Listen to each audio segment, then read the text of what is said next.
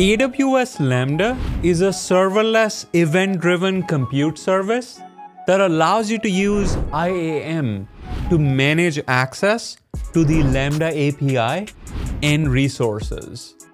Hi guys, this is Abi from GokceDB, and in this video, you're going to learn 7 things about Lambda access permissions in AWS.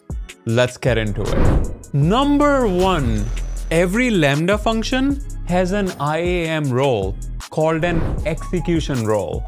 In this role, you can attach a policy that defines the permissions that your function needs to access other AWS services.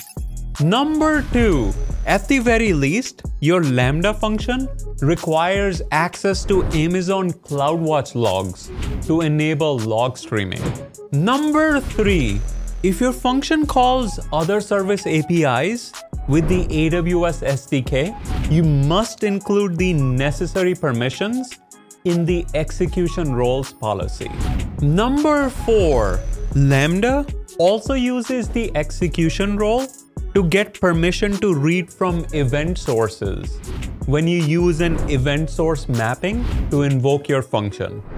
Event sources include Amazon DynamoDB, SQS, Kinesis, and more. Number 5, to give other accounts and AWS services permission to use your Lambda resources, you should use a resource-based policy. Lambda resources include functions, versions, aliases, and layer versions.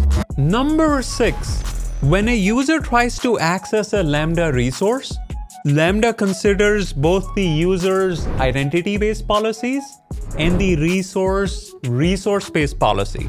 However, when an AWS service such as S3 invokes your Lambda function, only the resource-based policy is evaluated. Last but not the least, number 7.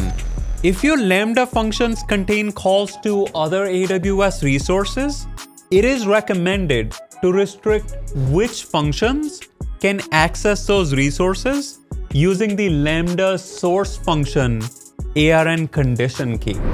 In summary, by carefully configuring IAM policies, you can ensure that your Lambda functions are secure and accessible only by authorized users and services.